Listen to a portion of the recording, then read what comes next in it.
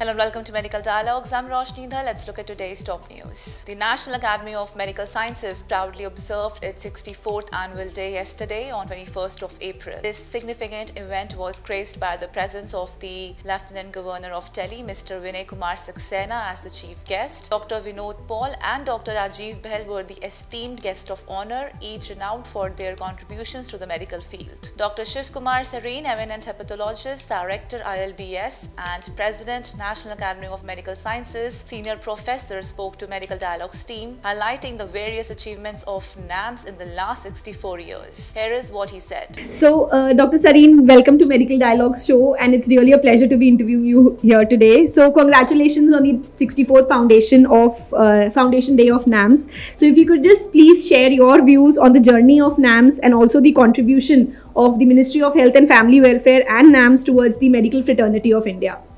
Well, yeah, it's our 64th birthday. The NAMS was registered on 21st April 1961, and therefore it's a very important day for us.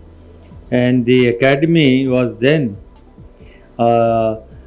inaugurated by Pandit Jawaharlal Nehru, and the first convocation in 1963 was with Dr. Radhakrishnan. So imagine the importance doctors had and the academy had, and over the years this has always maintained. We have close to 1,000 fellows now, about 3,000 odd members, and more than 10,000 MNA, MS, and many new categories of fellows like associate fellow, associate member, international fellow. So the academy is rich, both by numbers, but much more by the type of people, the doctors, their expertise, their knowledge, their skills. The academy is, I think, the richest of the rich academies in the world.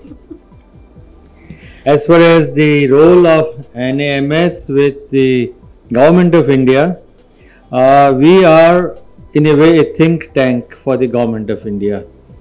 And the medical expertise from the doctors is provided to the Director General Health Services, Ministry of Health. We had set up 22 task forces in last 2 years.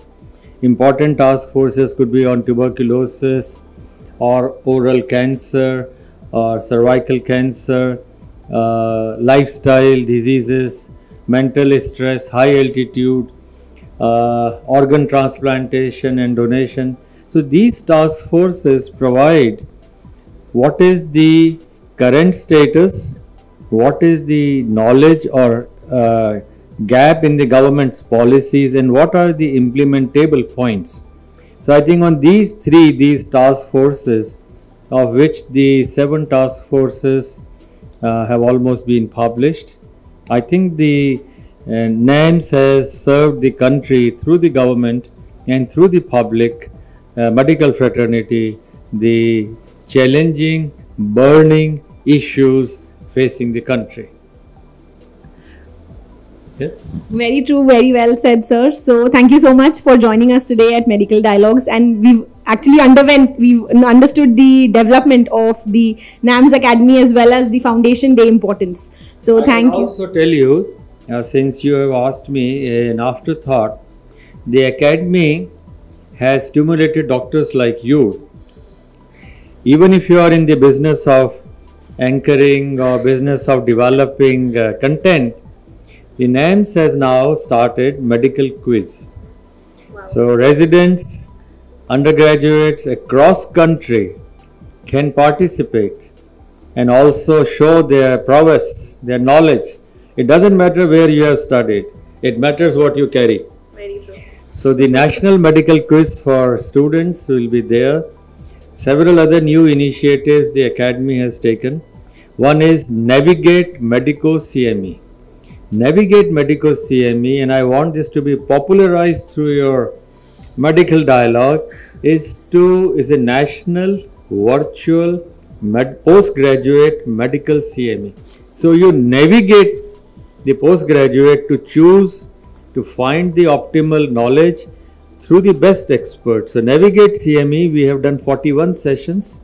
Wow. We also have a Navigate AIMS and NAMS Navigate CME program. All 16 institutions, AIMS are joining in that. We also have Women in Medicine, a new initiative. Women in Medicine, the best known women doctors in the country. We would like them to be recognized, to celebrate that.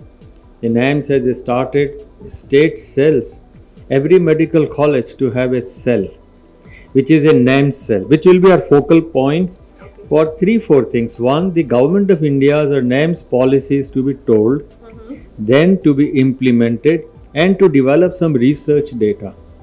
So NAMS has tried over the last 2 years almost 20 new initiatives. We have launched them and we are very happy. The task forces are getting momentum. They get 10-15 members, including members from the government of India, DGHS, from the NGOs and others. Haven't you read any of these? If not, 5 of them are getting launched today. Do read it and make sure your channel carries the task forces to the people for them to learn, medical people to comment, criticize and tell us, no, this is not good. Do it this way. We are there for dialogue with you. Thank you. Thank you. Thank you so much, sir, for joining us today at Medical Dialogues. Okay, bye. That's all for today. Stay tuned to Medical Dialogues for more updates. Never miss a medical update from Medical Dialogues. Like, subscribe, and press the bell icon.